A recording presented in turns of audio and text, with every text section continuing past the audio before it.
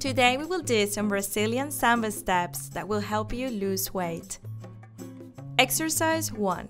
This exercise is very common in the sports world. We lift our knees to the rhythm of the music. And to make the exercise more intense, we chose a fast song. So we repeat the 3 jumps, lifting our knees and accompanying the movement with our arms. These cardio movements help us to better grasp the rhythm of the Brazilian samba. In order to work out the arms and synchronize them with the legs, it is important to include them in this exercise. And now we repeat from the top.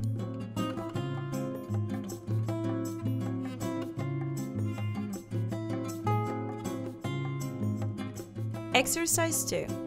Another exercise that can help us open the hips is the following. First, the feet, and then we add the arms.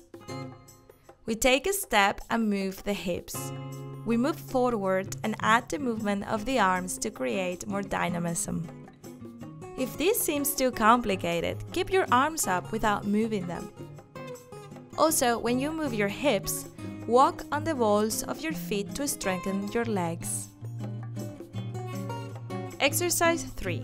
This last exercise will test how long you can dance samba. Any music will do as long as it keeps you going. We put on our favorite song and start dancing. Let it be 30 seconds, 40 seconds, a minute. It doesn't matter because this is a great way to do cardio and lose weight. Dance until you can no longer move.